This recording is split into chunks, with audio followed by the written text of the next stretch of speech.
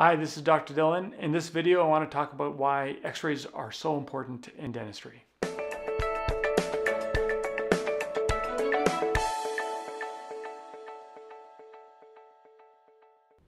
Before I go into the details of how X-rays are important in dentistry, I wanted to give a case example of one of my patients. I remember a few years ago seeing a 10-year-old boy, very healthy kid, very healthy teeth and gums. I had done a full dental exam on him and had taken some bite wing X-rays for inside his mouth to determine that he had no cavities.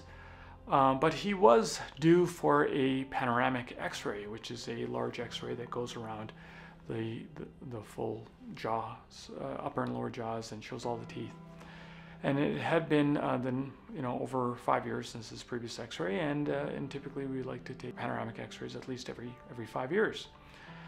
Based on how everything was so healthy, and based on how he appeared to be, a paragon of health really for a young boy, we were almost thinking, in the back of my head I was almost thinking, maybe I'll just take it next time.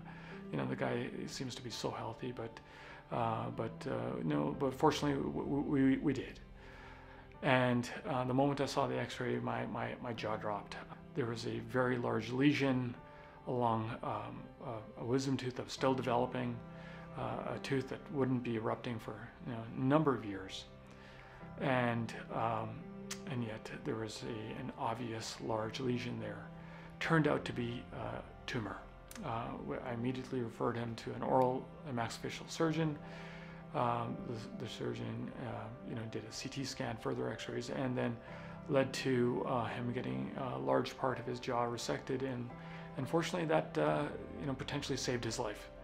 Unfortunately, over the 17 years, I've had numerous other examples, just showing how many times people who have zero symptoms, no pain, no discomfort, and yet have a serious problem.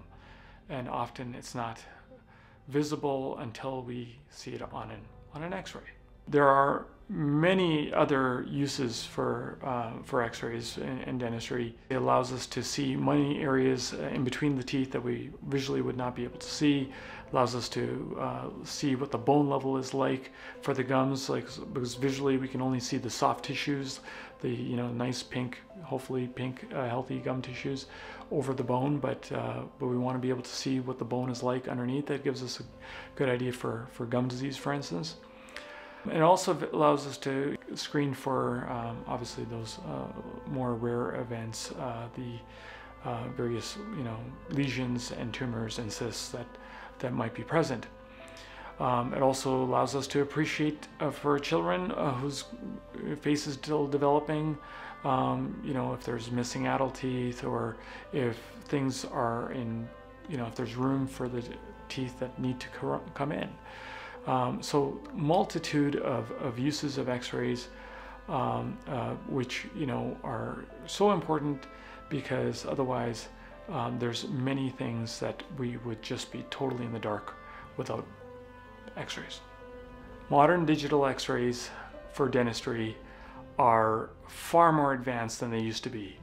Just like how digital cameras for our phones are so much better today than they used to be 10 years ago or 20 years ago. I guess they didn't exist 20 years ago. But likewise, modern digital X-rays are far better, much more clear, and also much more sensitive.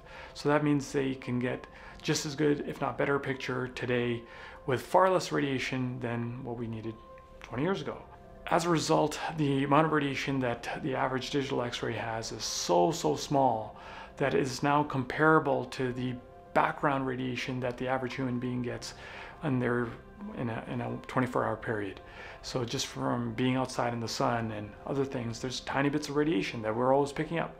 And digital X-rays today in dentistry are so sensitive now, and so the amount of radiation is so small, it is comparable to that. And just showing that it is incredibly safe. If it wasn't, we'd probably live in a lead house. But we don't, because it is such a low level that is very safe. In our dental office, we do two different types of digital X-rays. We have the ones that go in the mouth, and we have the ones that are that are done by our Panoramic machine. So the digital x-rays that are done in the mouth, we have a special sensor. It has a little cord that hooks up to the computer, and then it's placed in the mouth. We do put a lead vest that helps to cover your chest and your neck, because less radiation is always better than more radiation. We still put a lead vest on, and then our x-ray machine is adjusted to where it needs to be, and then it's turned on, and the sensor is exposed, just like it would be when you're taking a photo with your cell phone camera.